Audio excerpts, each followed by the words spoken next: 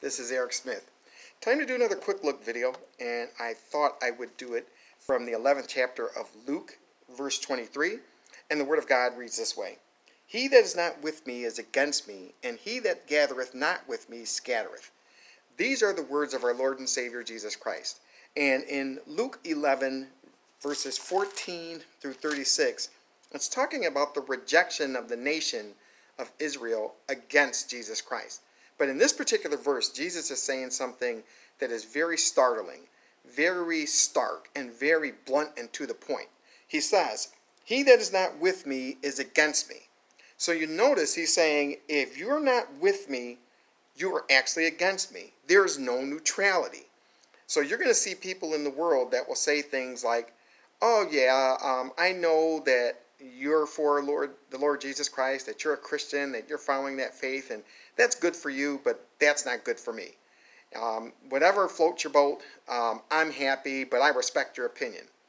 Not according to Jesus. He's saying that that person is not with him, so they're against him.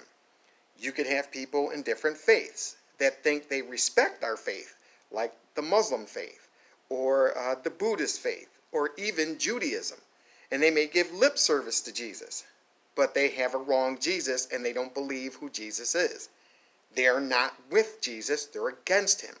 You can have some cults, like the Jehovah's Witnesses, that say they believe in Jesus, but they don't believe in his deity. Or the Mormons that say they believe in Jesus Christ, but they say that the devil is Jesus' brother. Or even some in the Catholic Church that believe in Jesus Christ and even can believe in the Trinity in certain doctrines, but they add works to grace. They have a different Jesus Christ, so they're not actually with him, they're against him. Notice there is no neutrality. The faith in Jesus Christ is exclusive. Jesus said in John 14:6, I am the way, the truth, and the life. No man comes to the Father but by me. We can't have this idea that the unsaved world or people in different faiths or people in cults are neutral about Jesus Christ. No, they're not for him, so they're against him. And then the second part of the verse says, and he that gathereth not with me scattereth. When we go out there and give the glorious gospel and people get saved and then we disciple them, we're gathering people unto Jesus Christ. But if we're not doing that, then we're actually what? Scattering. And the unsaved world does not gather people unto Christ. So they're scattering. Again, there is no neutrality. There's nothing neutral about our faith. And there's nothing neutral about the unsaved person. They're sinners. You can read about them in Romans 3, 9 through 20. This is what they do. They hate God. And they hate the Lord Jesus Christ. And they even hate Christians. That's what Jesus says in John 5. I believe it's 15, 18 through 23. If I have the verses wrong, I apologize. But we have to understand that there is no neutrality in the faith. Dear Christian, when you go out and give the glorious gospel to unbelievers or somebody in a different religion or even somebody in a cult, don't believe for a second that they're neutral about Jesus Christ.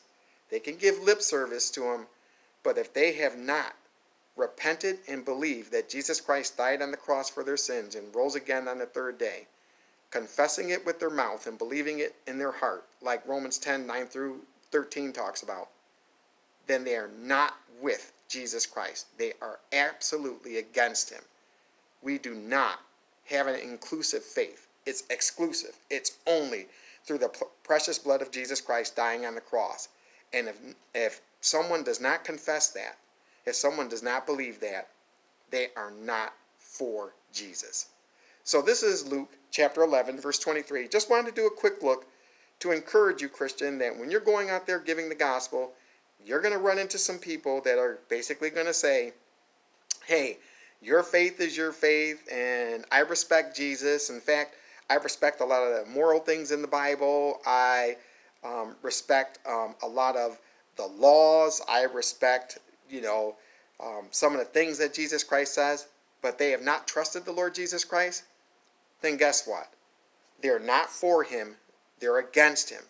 And even our past president back in the day, Thomas Jefferson, loved the laws of God. But you know what he did?